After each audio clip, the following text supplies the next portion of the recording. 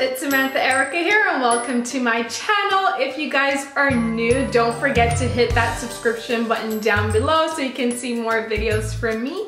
In today's video, I'm going to be doing my first pregnancy update, and I am currently 27 weeks pregnant, so I'm pretty far along. Everything has been going pretty well so far, I would say.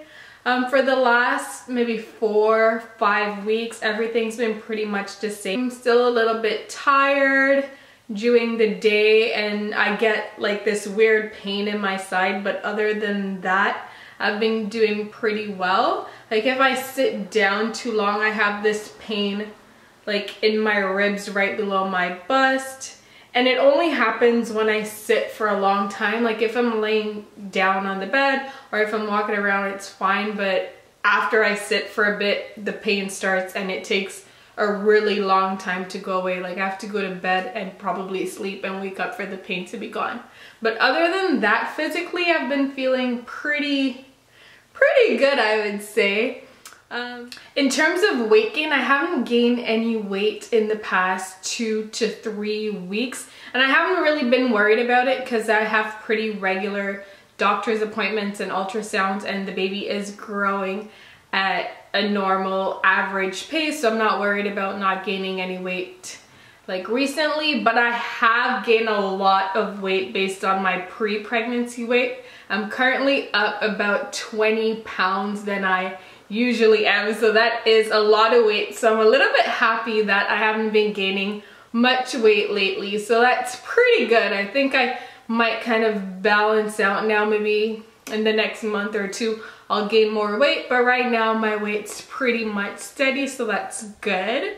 I'm currently on pelvic rest and modified bed rest because at about 23 weeks pregnant, I found out that I had an incompetent cervix. So my doctor did put me on bed rest and pelvic rest, and I've been having appointments every 2 weeks to have ultrasounds done and measure my cervical length, just to keep monitoring and making sure that everything is going well. And for the last 2 to 3 appointments, my cervix has been pretty stable, so that's really good. I'm not really worried too much about it, just because she said usually once it stays stable, you shouldn't have any trouble with going to full term, as long as, well, you do what you need to do. So pelvic rest and bed rest. So lately I haven't been doing much because I don't want to put too much stress on my cervix, too much pressure on it, so I've been taking it pretty easy. I don't stay in bed all day. I still get up and I still do what I have to do, but if I don't have anything to do, I wouldn't do anything like else. The most annoying thing I would say so far about being pregnant is having to pee all the time. Like I probably pee about 50 times a day, and I'm not even like, actually yeah, I'm over exaggerating, not 50 times a day, but I pee a lot during the day, and I wake up at least like 2 times during the night just to go pee. And it's really annoying because when you're in bed and you're sleeping, you don't want to have to get up to go to the washroom. Like it's really annoying. Before I would sleep all through the night, like I never ever get up to use the washroom, so it's a big difference. It has been pretty active. Like sometimes I wonder if this baby ever sleeps, because as long as I'm awake, I can feel him moving. If I wake up during the night, he's moving. If I'm just hanging out during the day, laying on a couch, I can feel him moving. And it's not even like little flutters or little movements.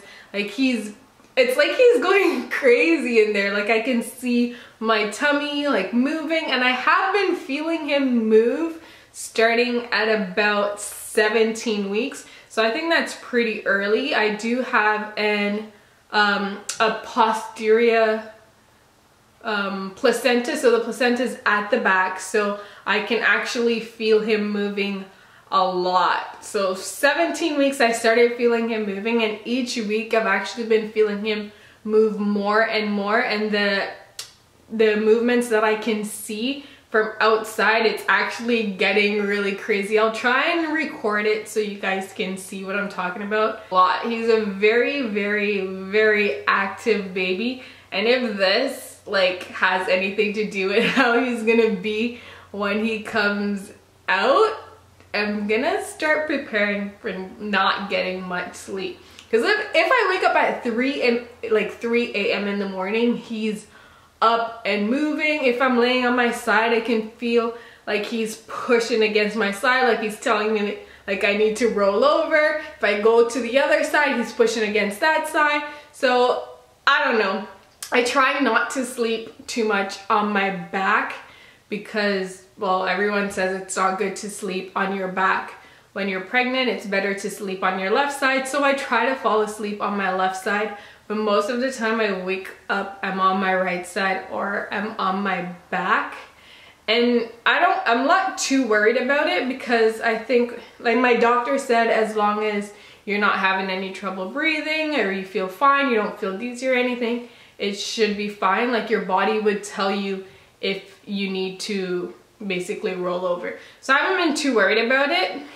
I think he's more comfortable when I'm sleeping on my back because he feels restricted. Like if the bed's pressing against my side, he pushes against that side, so then I have to roll over. So it's just, I don't know, it's really weird. I try to sleep on my left side. I did do my glucose challenge test already, and I did that at 25 weeks pregnant. And I passed on the first time, so I didn't have to do the 3-hour one. I only had to do the 1-hour test. So you basically go there, they give you a really sweet glucose drink to drink. So after you drink it, you wait an hour and then they take blood to test your sugar to see your ability to process, like your body's ability to process the glucose. So I passed that test and I'm free of gestational diabetes, so that's a good thing. What else? In terms of maternity clothes, I haven't really bought any maternity clothes. Actually, I did. I bought 2 pairs of jeans. No, I bought 1 pair of jeans and I got 1 pair as a gift. And this shirt that I'm wearing is actually a maternity shirt that I got from Old Navy. So it has like the stretchy side that makes it a little bit more comfortable, so your belly has room. That's what it looks like. So I bought this shirt and I bought like a gray tank top with the same stretchy side that's super comfortable, but I've pretty much been wearing my same clothes. I have these leggings here that's pretty stretchy that I bought. They're not maternity leggings, but they're really loose and comfortable. They're still snug on my legs, but like pretty good, like pretty loose around my tummy. So I've been wearing these quite a bit. I have a couple other pairs of leggings that I wear. And while I'm standing up, I'll show you guys my baby bump.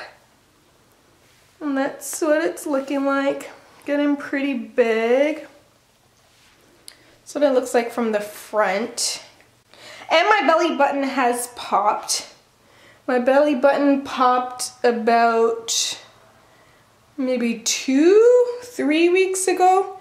It came out. And I took out my belly button ring, so I do have a little hole right here from my belly button ring, but yeah. So that's what my bump is looking like.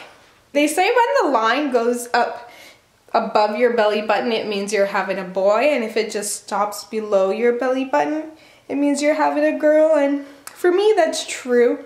I am having a boy, and my line goes pretty much to the middle of my tummy. Yeah, so that's what my baby bump is looking like. I think that's pretty much it. We have started painting the nursery, so I'll be posting a video of that so you guys can see the colors that we chose and the way that we painted it. So that might be my next video, so you guys can stay tuned for that. I'm gonna try and do pregnancy updates maybe every 2 weeks. And we did buy the crib, so we might be putting that up on the weekend, so that's pretty exciting. It's a white crib that we got from Babies R Us. We haven't gotten the mattress yet, so I don't know if we might wait until we get the mattress to put up the crib, or we might just go ahead and put it up. There's a dresser I'm thinking about buying, so maybe we'll get that this weekend. But everything else, I think we're gonna wait until after the baby shower to purchase anything else, because we'll just see what we get. And if I sound like I'm out of breath, I am out of breath because I've been talking a lot. And I don't know, lately I've just been really out of breath. Like if I just walk down the stairs and come back up, I'm literally like panting and gasping for air. Anyway guys, that is pretty much it for my 27-week pregnancy update. If you guys did enjoy this video, don't forget to give me a thumbs up. And if you are not yet subscribed to my channel, please hit that red subscription button down below. And as usual, if you guys have any questions for me, just leave them in the comments down below and I'll respond to you guys. Thank you guys so much for watching, and I'll see you in my next video. Bye!